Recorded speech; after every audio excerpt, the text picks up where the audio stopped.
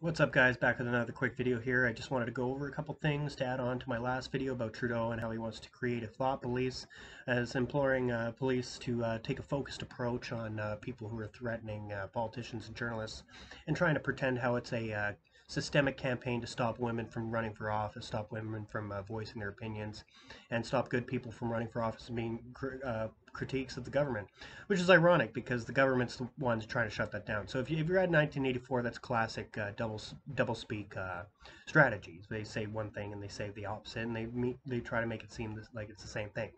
So Trudeau wants to create a thought police, which is the most dictatorship thing, and in my opinion, that's the most desperate sign that he knows that his power is crumbling. And at any moment, if Jagmeet Singh decides to, I don't know, do anything at all, he could pull his support for this stupid coalition that he decided to join for whatever goddamn reason he has. I have no idea why he would do that, but he could pull the support for the Liberals and force us into a snap election. And then everyone knows what would happen. We would have a super majority Conservative government that would destroy the Liberals, and the Liberals would go back to where they were when Jack Layton was leading the NDP. And that's probably as a minority. And that's saying a lot, given how weak the NDP is today. But anyways, I'm not getting into that. I'm just going to get into a couple things. Trudeau saying, it's going to stop good people from running for office, going to stop good people from critiquing the government and journalism. But the whole thing about this COVID era is that the journalists have been the henchmen for the politicians and have been the ones spouting the rhetoric that the tyrannical dictatorships want to implement on us for the rest of history. So I'm going to go into a couple things that exemplify that, in my opinion. And I love to focus on CTV because it's one of the leading propaganda networks in Canada. And this is a new article, September 6th, that was just today, early this morning. Or actually, no. Yeah, it was in late afternoon that they published this one. So, majority of Canadians view a politician's open support of trucker protest as negative. Well, I think that's hilarious because if you ask anybody, almost anybody, they have some support for the truckers.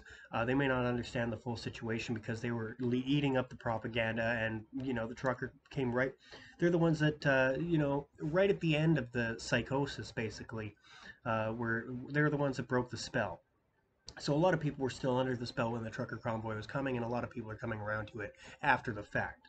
So um, that's why I want to get into this.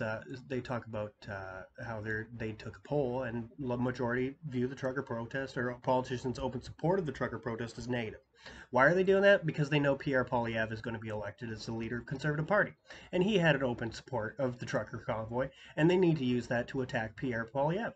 And that's just simply all it is about, is how they're going to target Pierre Poilievre in every day, everything, just like the Democrats in the U.S. target Trump.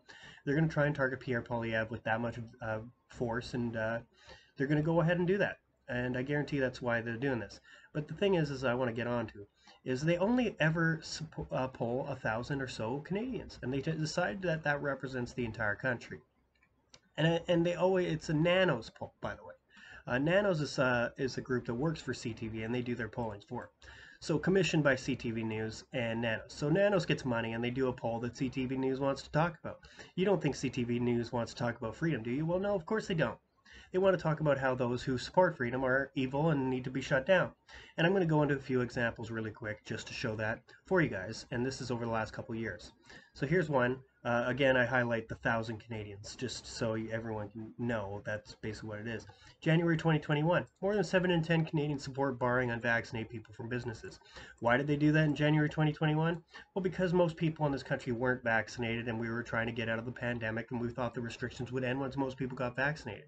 But they wanted to shut down they wanted to segregate society, and they wanted to create unvaccinated restrictions, and they wanted to create a two-tier society where they could manipulate people and divide and conquer.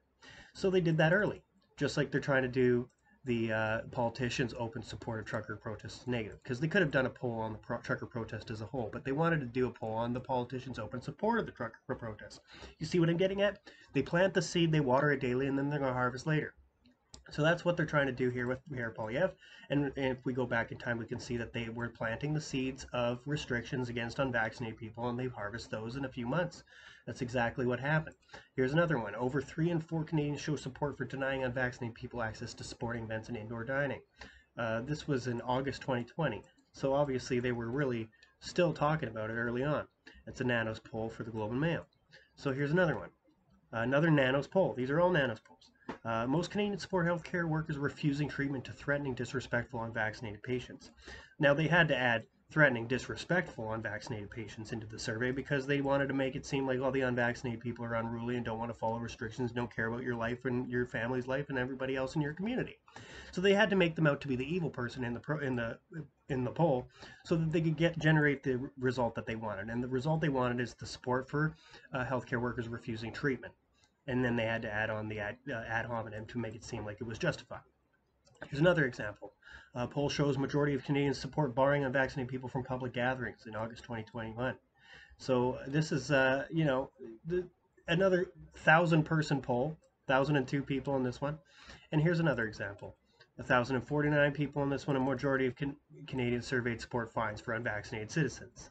And this was this year, right before the trucker convoy. So these people were working. Nanos research was working on these mandates, working on these policies, and working on this propaganda for CTV News, Global Mail, and all the other propaganda networks for the last 2 years. And as you can see, if you go back in time, you can see that a lot of these things ended up happening.